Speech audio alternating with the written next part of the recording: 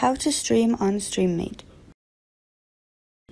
First, log into Streamate using your username and password, and then click SM Connect. Carefully read the terms of use and click Accept. Then click on Start Show on the left and click Cancel in the window that opens up. Now copy the streaming key and open up SplitCam.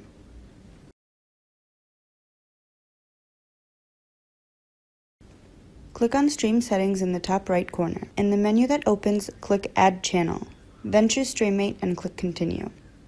Choose any name for your stream. Paste in the stream key you copied earlier.